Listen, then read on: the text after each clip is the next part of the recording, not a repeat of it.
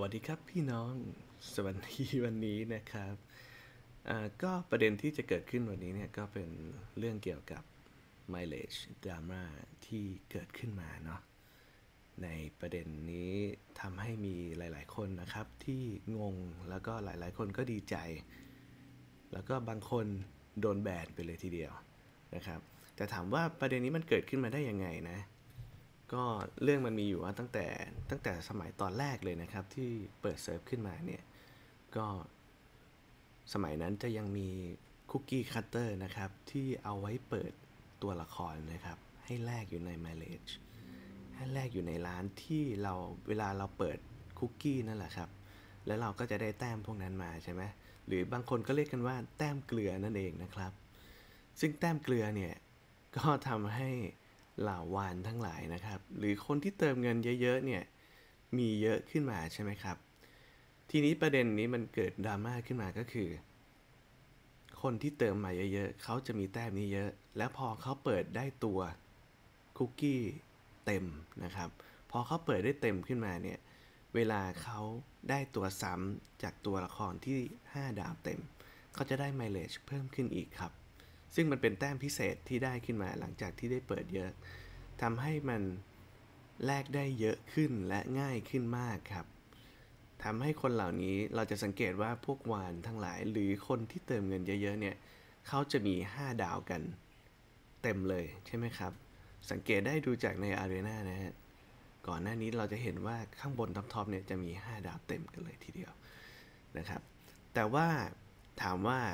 พอเกิดเรื่องแบบนี้ขึ้นเนี่ยมันเกิดอะไรขึ้นใช่ไหมเขาก็มีการแบนเขาก็มีการดึงตัวกลับเขาก็มีการทำให้ตัวละครต่างๆที่เขามีอยู่แล้วเนี่ยจากการแลกคุกกี้พวกนี้มาบ้างหรือจะเติมมาบ้างเนี่ยหายไปและทำให้ต้องเปิดใหม่ขึ้นมานะครับหนักๆเข้าก็โดนแบนเป็นรายเดือนเป็นรายปีหรือถาวรยังไงก็ตามนะทำให้มันเกิดความไม่พอใจขึ้นเป็นอย่างมากนะครับบางทีก็ไม่ใช่แค่คนที่เติมเงินเยอะๆมากๆคนเติมกลางๆบางทีก็โดนด้วยนะครับอยู่ที่ตัวบริษัทเองแล้วก็บริษัทก็ทำการดึงคุกกี้คัตเตอร์ออกถาวรเลยนะครับไม่มีให้แลกใน ไมเลจอีกเลย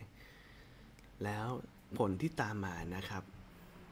ผลที่ตามมาเนี่ยคนไม่รู้เรื่องอะไรอาจจะเฉยๆคนที่ไม่ได้เติมเงินเลยก็อาจจะเฉยๆได้เงินได้เจม 3,000 ฟรีดีมากแต่พอเรามาดูนะครับประเด็นตรงนี้เราจะเห็นว่าที่บริษัทออกมาชี้แจงเป็นลายลักษณ์อักษรประกาศเพิ่มเติมชี้แจงเกี่ยวกับกรณีการได้รับ ไมเลจมากเกินจำนวนทีมงาน Cookie Run Kingdom ต้องขออภัยผู้เล่นทุกท่านที่ได้รับผลกระทบทั้งทางตรงและทางอ้อมบลาบลาบลานะครับโดยมีการเขียนชี้แจงไว้ในหน้าเพจ Facebook ของเขาเองด้วยนะครับพร้อมทั้งบอกรายการที่ระงับการใช้บัญชีถาวรและยังมีแบน7วันแล้วก็3วันอะไรพวกนี้ครับเขียนบอกเอาไว้นะฮะแต่ทั้งนี้ทั้งนั้นนะครับถามว่าบางทีประเด็นเรื่องความแฟร์เนสเนี่ยมีหรือเปล่าหรือมีเรื่องความยุติธรรมในเรื่องของสิทธิผู้บริโภคบ้างไหมนะครับเนื่องจากผู้เล่นส่วนใหญ่นะครับกลายเป็นว่ามีผู้เล่นที่ไม่เห็นด้วยกับการตัดสินใจนี้ของบริษัทเยอะมากนะครับเราจะสามารถเห็นได้นะครับโดยการเข้าไปดูในลิงก์ Facebook นะครับลิงก์หนึ่งเดี๋ยวผมจะมาแปะไว้ให้ดูนะครับอยู่ในใต้ลิงก์ข้างล่างเลยนะครับว่าประเด็นดราม่าในประเทศไทยนั้นค่อนข้างจะเริ่มรุนแรงขึ้นนะครับซึ่งอาจจะทำให้เกิดไปถึงการฟ้องร้องได้เลยหรือเปล่าก็ไม่ทราบได้นะครับก็ทางนี้ทางนั้นก็เป็นสิทธิของคนที่เสียประโยชน์ตรงนี้ไปหรือคิดว่าเป็นการกระทำที่ไม่เป็นธรรมนะครับอาจจะมีการรวมตัวหรือตัดสินใจฟ้องร้องหรือเปล่านั้นขึ้นอยู่กับตัวผู้บริโภคเองนะครับผมจะอ่านให้ฟังคร่าวๆก็แล้วกันนะครับจากคอมเมนต์ของ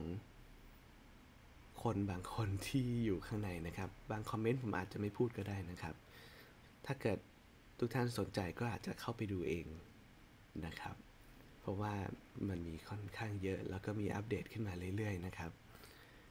ตัวอย่างเช่นผมจะไม่เอาขึ้นภาพนะครับแต่ผมจะพูดให้ฟัง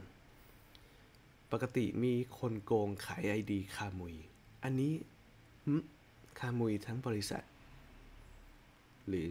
เอาตรงๆนะเกมนี้เป็นเกมที่แก้ปัญหาได้โง่มากเหตุเกิดจากการพิมพ์ตัดคุกกี้กูเลยเอาจากร้านแรกซะเลยทั้งที่แค่จำกัดจำนวนการซื้อเช่นซื้อได้สัปดาห์ละ10 อันหรือยังไงแบบนี้ก็จบแล้วทำไมคิดไม่ได้ทำไมต้องเอาออกไปเลยหาเล่นคนเล่นเยอะก็จริงแต่อย่าเลิกให้มากเห็นแก่ตัวชิปคนเล่นเยอะได้อีกหน่อยเขาก็เลิกเล่นเพราะทีมงานห่วยๆไม่โทษตัวเองบ้างเหรอถ้าเป็น 6-7 ปีที่แล้วรีฟันสบายแต่หลังจากนี้เกมหัวหมอได้ใส่เงื่อนไขการให้บริการมากดยอมรับก่อนเข้าเกมบลานะครับทั้งนี้ก็ยังมีเรื่องของคนที่โพสต์เป็นภาษาอังกฤษเหมือนกันนะครับ Let me guess this straight it was your fault and it's not a bug that you place cookie cutter in the game for redemption to player can redeem them for any unlimited amount of time but then you have somehow figured out that it is too beneficial for players and you are losing an opportunity to make money so what you are doing here for the solution is although you have admitted it's your fault you have decided to ban those players for it and you also refusing to refund because you are justifying that it wouldn't be fair to all other players well what kind of unethical business is that you are doing and what a sick justification you are telling people for your own fault well he guessed that the game's legal team realized that regardless of where the company is based on they are subject to legal trial in Thailand as long as crime is committed he is talking about the crime and if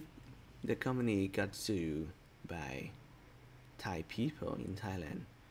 they might have to send someone to attend the court and so the legal system นะครับก็มีหลายอย่างมีเยอะเหมือนกันนะครับ so for the people in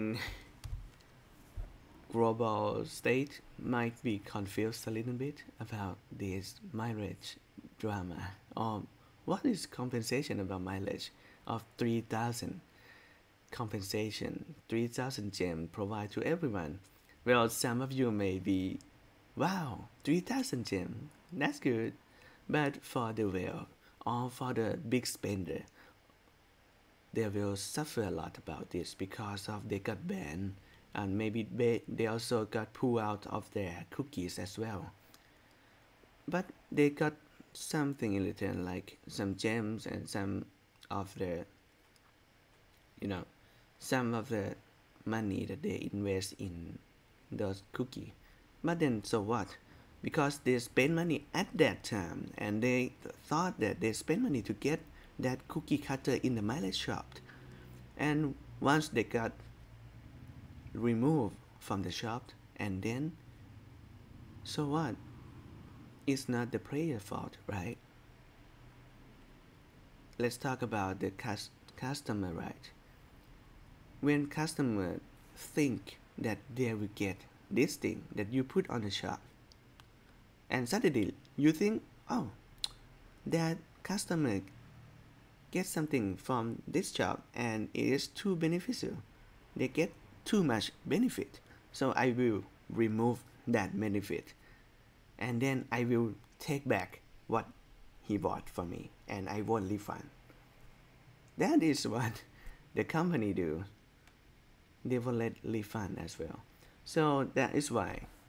many people are raging about this and the drama occur and still going on and on so I don't know what this drama will lead to we don't know but let's see how it will turn out I will place the link of the drama in Thai here under the description so that's for the quick talk today I hope everyone continue to see what's going on, and it's okay to still continue playing this game because most people don't affect by it, but some people are concerned that if they are still playing and what will happen next, will this game have future or not? We don't know, but it's okay.